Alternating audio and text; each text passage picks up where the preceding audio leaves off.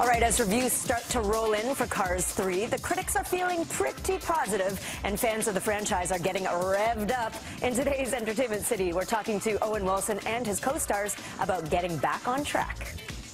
You'll never be the racer you once were.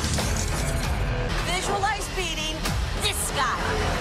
It's been 11 years since the first Cars movie raced into theaters with a winning formula of humor, heart, and action. Now, after a sequel that sort of spun out of control, the characters are back for a sweet ride in Cars 3. Some fresh voices are added to the fleet, including Kerry Washington, Armie Hammer, and Nathan Fillion. But returning as Lightning McQueen is, of course, Owen Wilson. And this time around, McQueen is facing the perils of being past his prime. Teri Hart chatted with Wilson about the movie's aging athlete angle.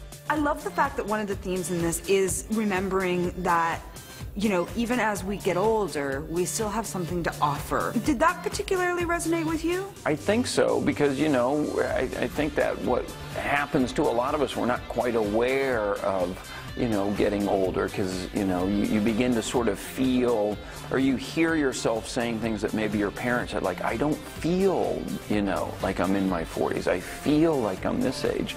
But of course you are. And I think that it is kind of a nice message in this movie, the idea of sort of being a mentor and giving back. This is my last chance, Cruz. Last. If I lose, I never get to do this again. It's amazing how much emotion you feel for a car. How do you think they make us feel so much? I don't know. I guess it's like the animators are great at, you know, making these sort of cars kind of expressive, and the voices. We can't forget about these voices are so good. They are so good.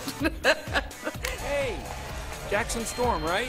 Great race today. Wow, thank you, Mr. McQueen. Was doing a voice in an animated movie a bucket list item for you? For sure. But you're the bad guy. Right. Right, yeah.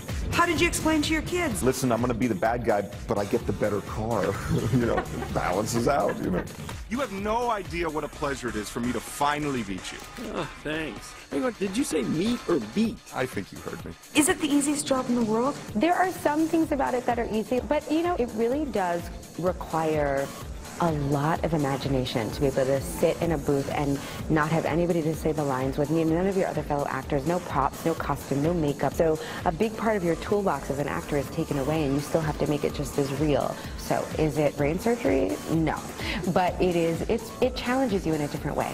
I show up and stand in a recording booth and I take my shoes off and I stand there and I like talk, and then I go home. So my job is really easy. I think I touched a nerve. And coming up tomorrow, we're chatting with Kirsten Dunst about her new drama, The Beguiled.